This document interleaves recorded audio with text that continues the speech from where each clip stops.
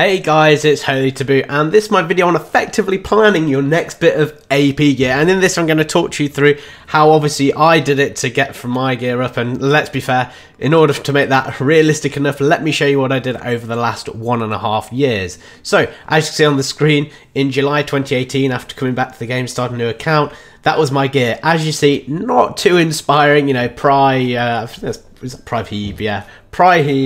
the Azula sets, and as far as anything else goes, obviously Grenel's belt as well, we all love that, the Roaring Chest.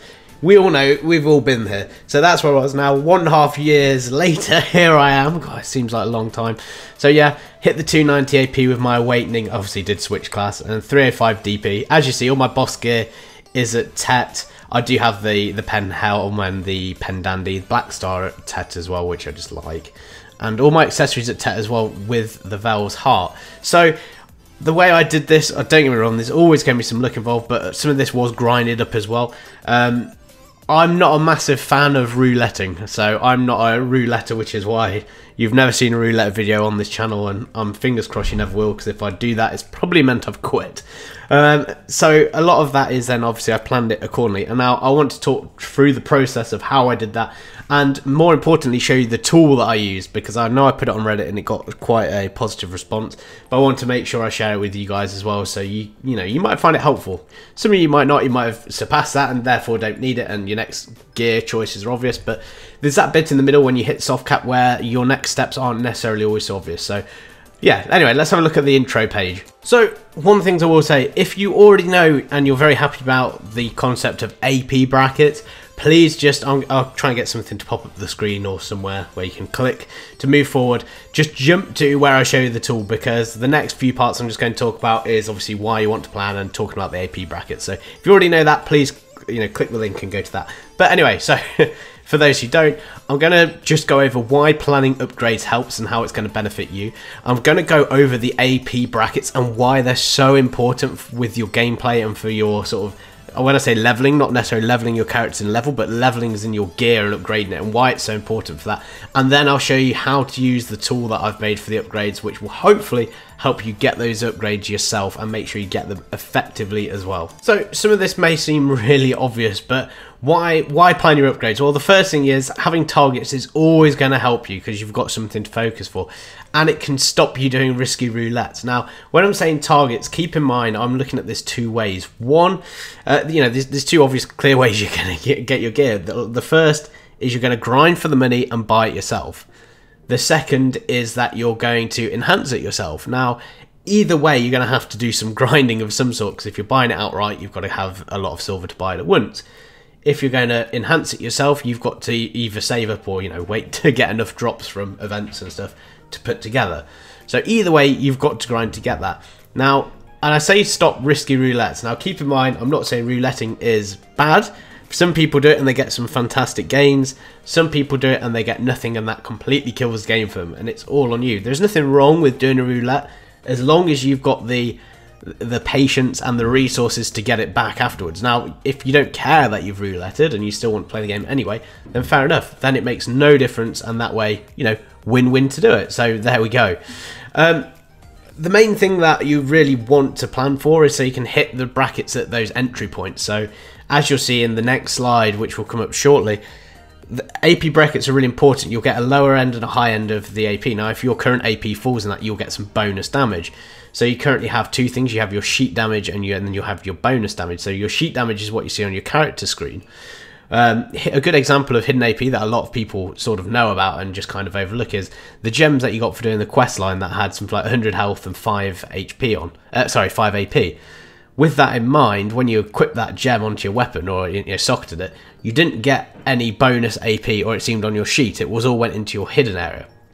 So the AP that you gain from your brackets is in that hidden area. So it is really important. You might not necessarily see it, but that means when you're getting your upgrades, obviously going for the highest AP one first can always be better, but it might not be the most efficient for use of your money at that time.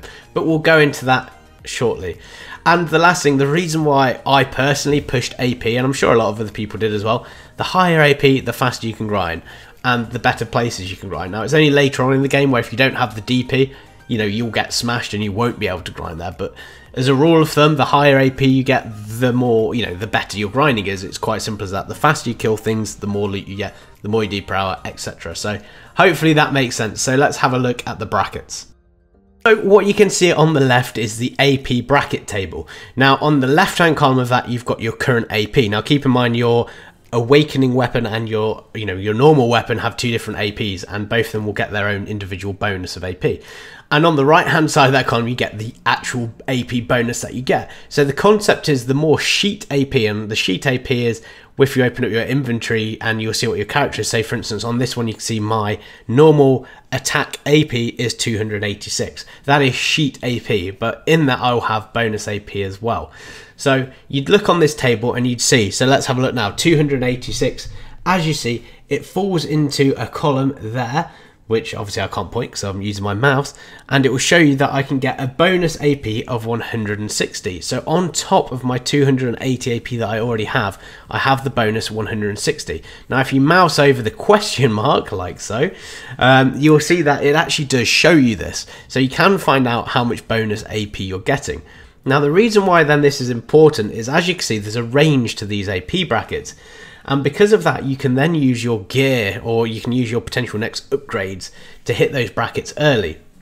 And if you look around the middle of that table, there's an area where the bonus AP that you get starts getting quite high. And it's normally the 261 point, where you hear people talk about the 261. Because at the 261 point, you're starting to get this much higher AP gain for your bonus, which is why you hear people talk about, oh, you need to hit 261 with Nuva or 261 with Kutum, and then you're in the mega grinding area. You know, that sort of thing is where it comes from. So with this in mind then, when you're looking at your gear now, and say for instance, I'm just going to use the usual 3 that you could look at to upgrade. So imagine you've got full try everything, and you're looking at wanting to get a Tet, you know, accessory. So you might think, right, either I could go for a Tet Crescent, which would give you 3 AP if you'd already had a Tri Crescent. You could go for a Tet Tungrad if you've already got a Tri Tungrad, that would give you 2 AP. Or you could go for the Tet Ogre, which would give you 5.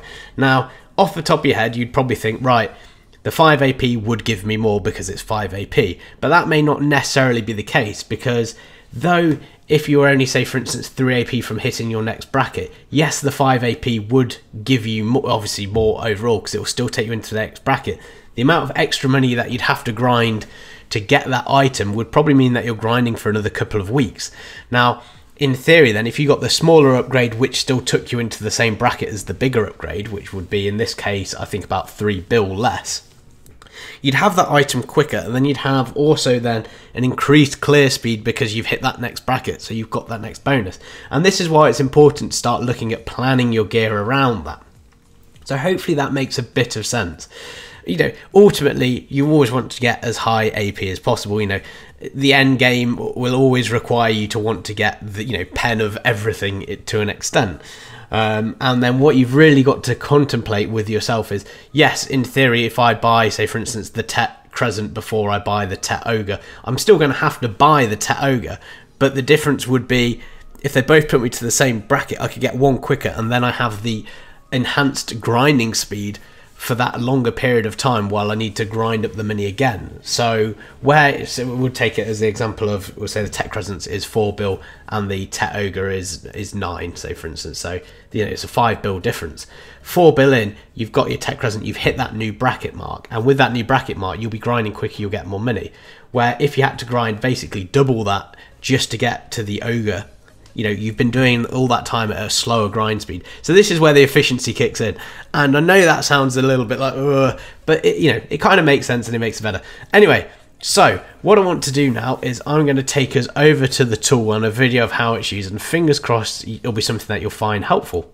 Okay, here we are then with the damage calculator I made, and there is a link below. You can go on this, it's only on a Google Docs. I've put this at the top. Please take a copy of this. This is the locked version. The reason why is because there's some formula on the other pages, and you know what it's like if you unlock it. But anyway, so let me just talk you through the concept of this. On your screen, you know, when you look at your character, you'll have your AP levels. Now, the reason why there is 2 separate areas here is because there's one for Nuva and one for Kutum. again, it's quite as simple as the Kutum is obviously more beneficial in PvE because it has all that PvE damage on, which wouldn't be, isn't really looked at when you're looking at Nuva. When you look at Nuva, you have the higher sheet AP, so you can use that to hit brackets earlier and to get those bonuses. Now, with that in mind, then, we can start planning it. And the reason why, if you look underneath, there is a PvP and PvE AP here, is what that's looking at is it's saying, right, okay, with the Kutum at 246 AP, your PvP AP would really be more likely to be 294 because you've got the bonus from hitting the 246 AP. But your PvE, because of the bonus monster damage on Kutum, it's lower. Now, what I can do in this, just to show you, I've put the different levels in. So if I lower the Kutum level, the PvP AP should stay the same, because obviously what we're saying is our AP is, this isn't tied to what your AP, because you're typing the AP in here. If you had 246 with a Tri-Kutum, your effective PvE damage would be smaller because you don't get that bonus. But for the sake of keeping things fair between the two, I'll keep it at 10. So what's next? Now, remember we showed you the brackets. Now, the reason why I've done it like this is if this is where your APs are, it's telling me to get to my next bracket, I would need 3 AP for both my Nuva and Kutum here. This is presuming they're on the same levels, because realistically, you might not have both of them at 10. You might have had your Kutum up first, and you may have had your, say for instance, your Nuva at Tri, which would mean that would be, what would that be? A bit smaller. That might be 255 AP, but something like that. Anyway, let's not worry about that too much. We'll go back. But the idea is you can put in whatever you've got here and you'll work it out. So for the sake of argument's sake, we're saying 3 AP for both of these weapons to get the next upgrades.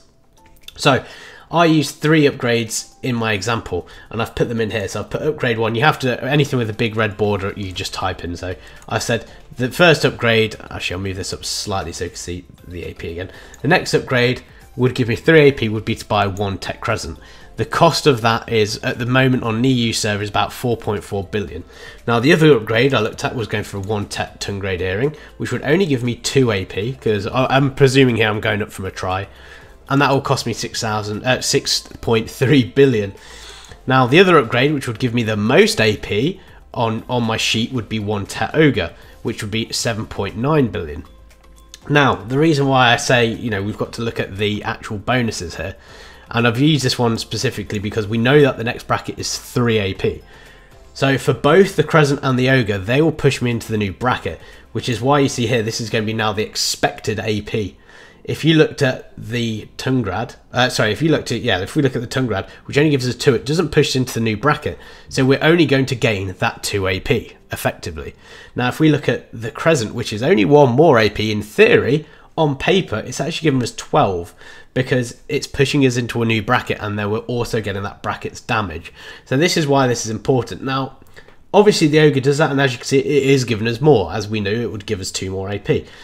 And this is where it starts to come into a cost thing. So the reason why I've put the cost in, if you looked at the cost per AP and you just looked at it as sheet, you will see Tungrad is going to be the worst, because obviously it's only giving you 2, and it's quite simply that divided by how much AP it's giving you.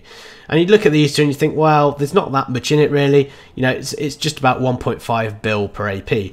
But that would be if you're ignoring the fact, obviously, that you've got the hidden. By the time you look at the hidden AP, because actually you're getting 12 AP realistically from that 1 upgrade, and you're only getting 14 from that upgrade, the cost is slightly different. So this is where we're starting to say, actually, if you look at efficiency, you're getting a lot more AP for your money if you plan correctly, because what this is doing, this 1 Crescent is putting you at the bottom end, or the entrance level of that new bracket, where if you'd have gone for the Tungrad, or what that would have done is put you at a lower end, or it would just have you at the higher end of the lower bracket. And that's why then it wouldn't help you.